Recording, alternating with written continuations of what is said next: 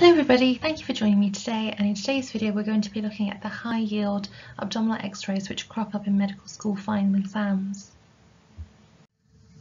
So just a little bit about the Medicine Guide. So the Medicine Guide is a free online YouTube channel which aims to support medical students all throughout their entire journey at medical school. So I've made videos on how to be successful in the pre-clinical years, how to be successful during the clinical years, how to get the most out of GP placements, how to get the most out of hospital placements, how to be successful in your clinical OSCEs.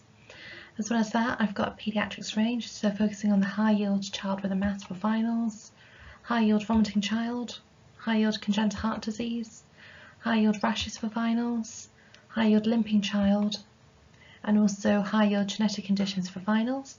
In addition to that, I've got an obs and gynae edition, focusing on the high yield causes of chronic abdominal pain, high yield gynecological cancers, high yield acute abdomen, high yield obstetric emergencies, high yield STIs, and also I've got a cardiology edition focusing on atrial fibrillation for finals, pleuritic chest pain for finals, infective endocarditis for finals, aortic coarctation for finals, and high yield electrolyte disturbances with ECGs for finals. Now this video, amongst many others, will form part of my high yield quiz edition for finals. So today's video is looking at abdominal x-rays. I've got other videos such as CT head imaging, also high yield chest x-rays, high yield nerve palsies, and high yield rheumatological and orthopedic imaging. So without further ado, let's get started. So I'm going to be going through 10 high yield abdominal x-rays for finals. I'll give you 10 seconds to formulate what you think the diagnosis is. So you can either pause the video at that point, or you can wait 10 seconds and you'll be given the answer. So as long as you've got a pen and paper at the ready, let's get started. So this is number 1, and I'll give you 10 seconds for this one.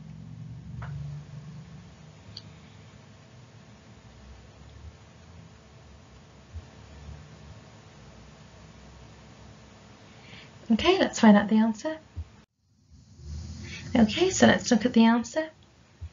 So this abdominal x-ray is an example of a patient presenting with hydronephrosis.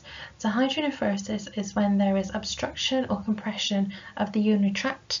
This increases the pressure of urine within the ureter, and therefore it leads to a backflow of urine along the course of the ureter and also in the kidney itself.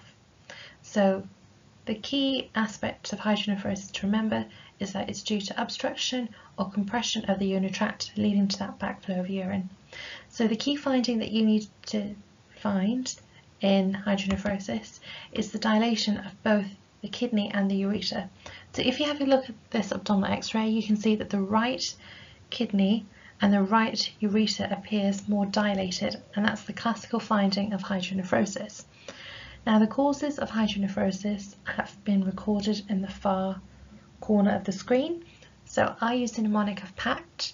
So pelvic ureteric obstruction, aberrant renal vessels, calculi. So this could either be ureteric calculi or renal calculi itself increasing the pressure within the urinary tract, leading to the accumulation of urine. And finally, T stands for tumours of the renal pelvis. So hopefully that's a nice little mnemonic that you can use to help remind you of some of the causes of hydronephrosis. So let's have a look at the second x-ray. So again, you can either pause the screen at this point or wait 10 seconds, it's up to you.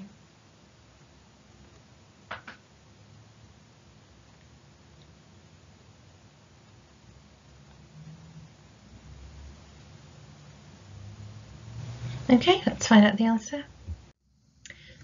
So this is an example of a colorectal cancer. Now the key classic finding during an abdominal x-ray of colorectal cancer is what is known as the apple core sign.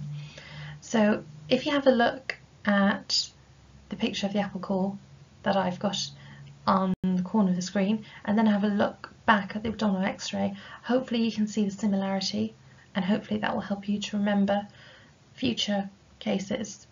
Okay, so let's have a look at the next x-ray. Again, you can either pause the screen at this point or wait 10 seconds, it's up to you.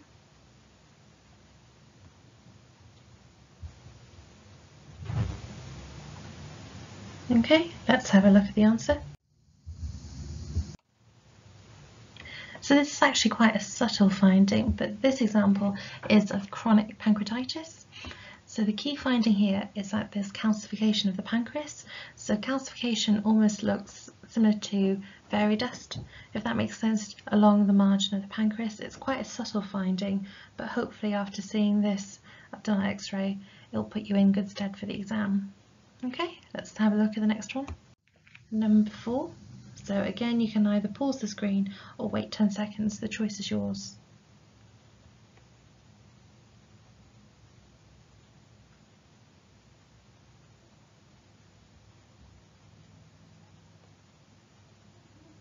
Okay, let's have a look at the answer. So this is an example of the lead pipe sign, which is found in ulcerative colitis. So lead pipe is a key classic finding of ulcerative colitis.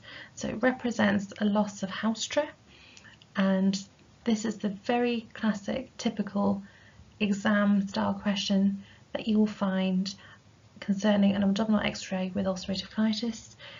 If you got it wrong today, then don't worry, hopefully you'll be able to recognise this come exam time. Okay, so let's have a look at the next question. So again, you can either pause the video or wait 10 seconds, it's up to you.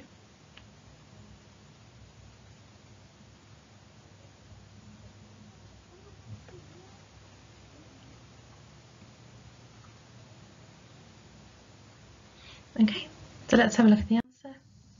So this is an example of a sigmoid volvulus, and this is a very key classic question which crops up time and time again for medical school final exams and also OSCEs in terms of bowel obstruction.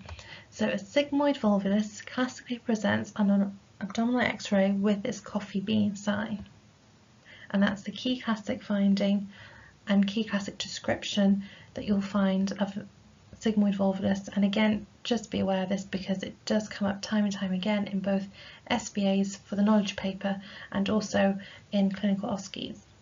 Okay, let's move on to the next question. So you can either pause the screen at this point or wait 10 seconds, it's up to you.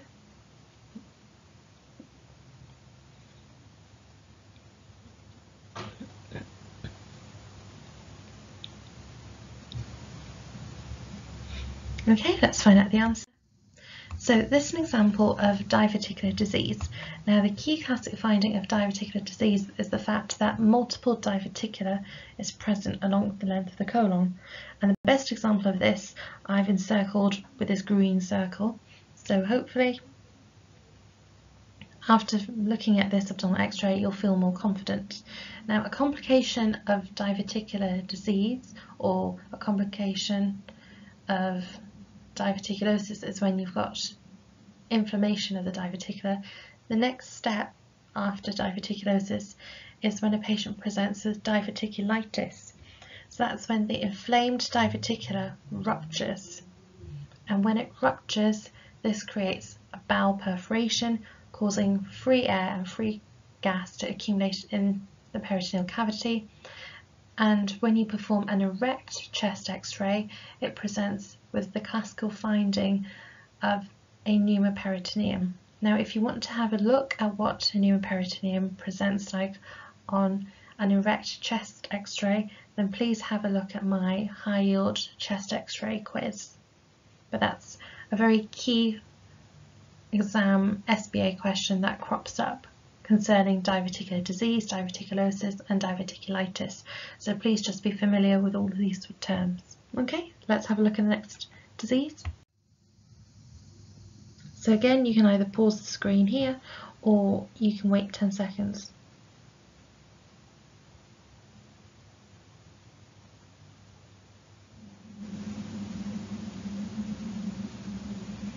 Okay, so this is an example of a gallstone ileus.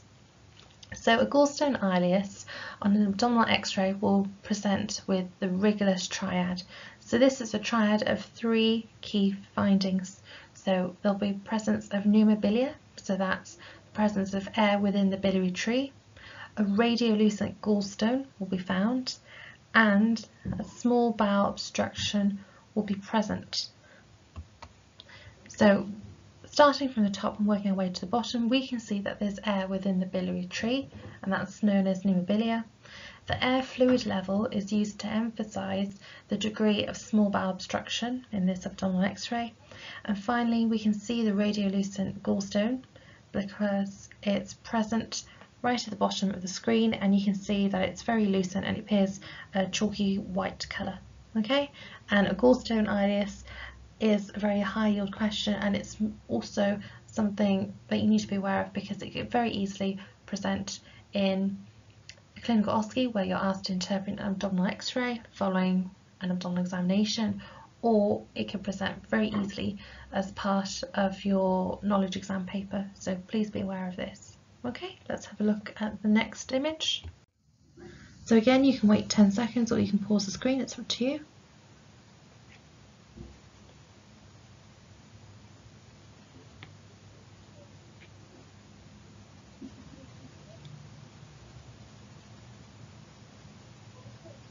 Okay, let's look at the answer.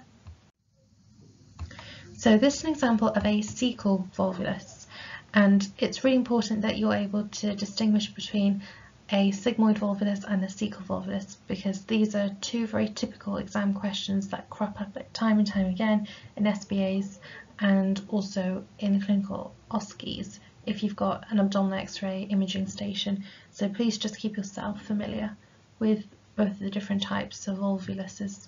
Okay, let's have a look at number 9. So you can pause the screen at this point, or you can wait 10 seconds.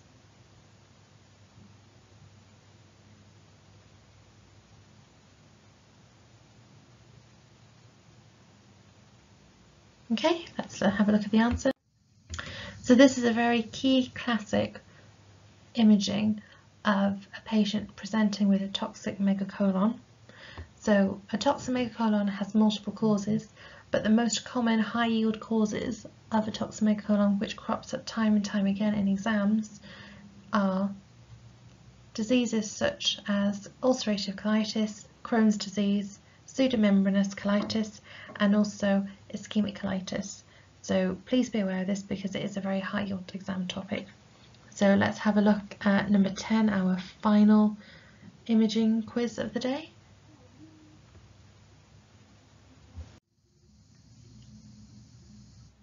So again, you can either pause the screen at this point or wait 10 seconds, it's up to you.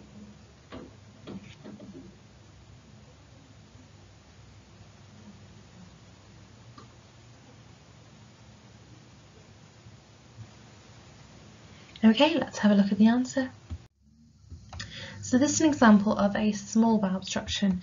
Now, small bowel obstruction classically presents on an abdominal X-ray with the presence of valvulae conniventes. So valvulae conniventes to me looks similar to a stack of coins, and I've got a picture of a stack of coins, so hopefully you can compare that with the valvulae conniventes, and hopefully that can be your point of reference when you're looking at an abdominal X-ray.